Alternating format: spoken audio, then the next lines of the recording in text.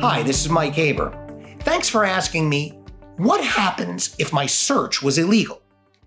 Please, pretty please even, start with this premise. There is a time, a place, and a person for everything. When it comes to being searched by a police officer, be it your person, your property, or both, if you decide to argue with a cop in that moment and on the scene as to the legality of the search, well, let's just say that that's a really, really bad idea.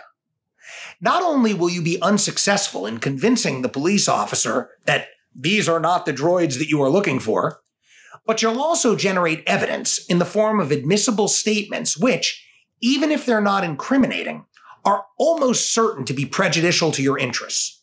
You're also going to run the very real risk of being held in contempt of cop and picking up gratuitous charges.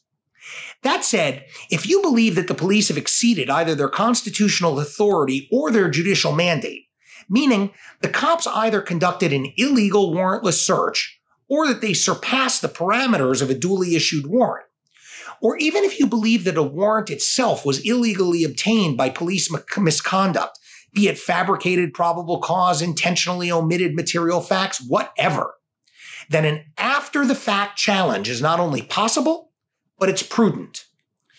Remember, I started this video FAQ by saying that there's a time, a place, and a person for everything. And when it comes to searches, the time is after the fact, the place is in a courtroom, and the person is your criminal defense lawyer. If there is a good faith basis upon which to levy a challenge to either a warrantless search and or to either the issuance or the execution of a warrant, then your lawyer will prepare a legally sufficient motion, electronically file it, serve it on all relevant parties, calendar it for hearing with sufficient time for everyone to respond, and then litigate the hell out of it. Whether you win, lose, or draw, one thing is for certain.